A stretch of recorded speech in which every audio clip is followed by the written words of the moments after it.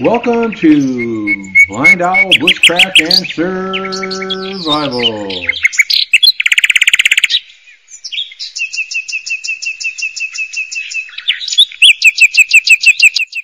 Hi, welcome to Blind Owl Bushcraft and Survival. My name's Dan.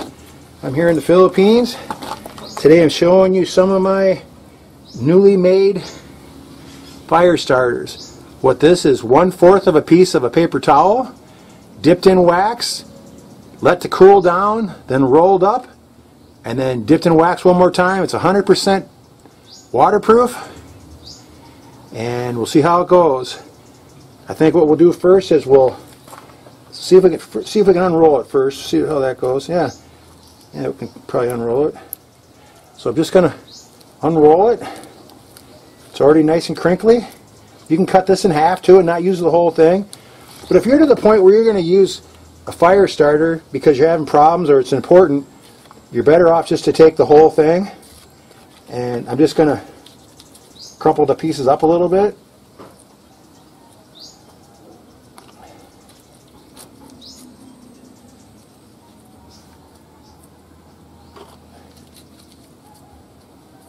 Then I would have my tinder already on top of that, my kindling on top of that, and my wood on top of that. And I'd have it on a double bridge. I'd have 2 bridges, and I'd have that all on top, and I'd have this underneath to get it going.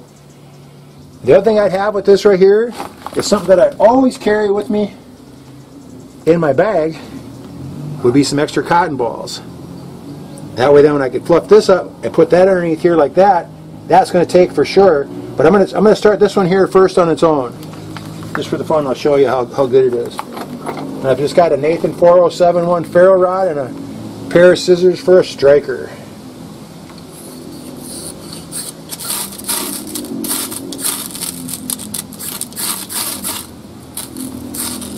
What you usually have to do is to melt the wax off of the paper a little bit for it to start. There she's starting right there.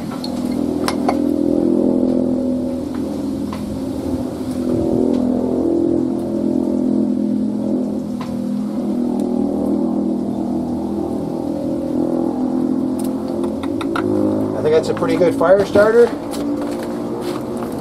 would imagine it's going to burn for quite a while. I'm guessing anywhere between 4 and 6 minutes. But you'd already have your tinder, stuff like, your grass and stuff on top of that, twigs on top of that, a little bigger wood and then fire on top of that. So it'll all get the benefit of that first flame. And I guarantee you, you'll have a fire.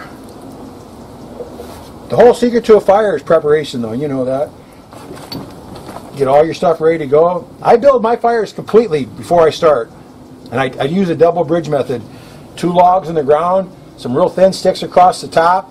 I put my tinder on top of that. Then my kindling.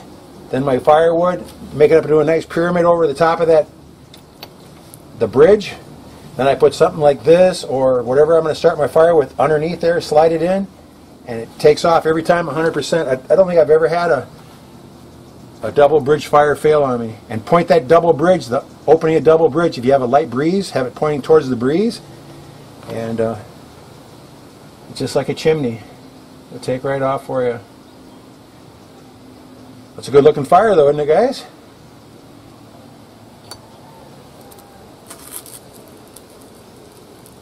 You can always stir it up a little bit to get it going even better.